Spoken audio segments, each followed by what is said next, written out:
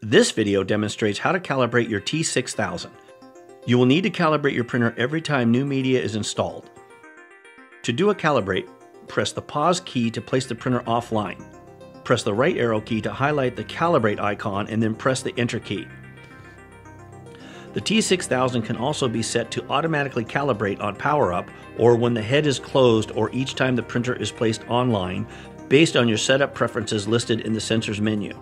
First, you will need to identify the features of the media that will be used. This could be the liner between labels, a black mark on the underside of the label, or a notch or hole within the label. Depending on the media gap type, the media sensing menu and positions of the sensor will likely need to be changed. When loading black mark media, move black media sensor under the media.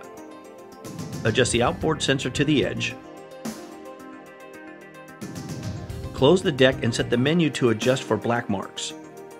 The sensor menu can be found under Setting, Sensors. The Setting menu can be found under Setting, Sensors, Controls, then Gap Mark Sensor. If your media has a liner gap between die-cut labels or hole or notch, select Gap. If your media has black marks located on the underside, select Mark. If your media is a continuous roll with no label length indicators, select Disable.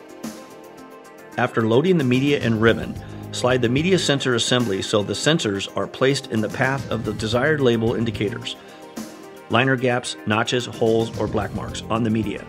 The sensor location is indicated by a triangle mark on the sensor housing. Note, the 4-inch model has one sensor assembly that detects gaps and black marks, while the 6-inch model has two separate sensor assemblies. An inboard assembly for detecting only gaps, holes, and notches, and the outboard for detecting only black marks. You are now ready to calibrate the printer. Press the enter key on the calibrate icon to begin calibration. If the calibration is successful, the sensed distance will be displayed. For additional T6000 product information, visit PrintronixAutoID.com.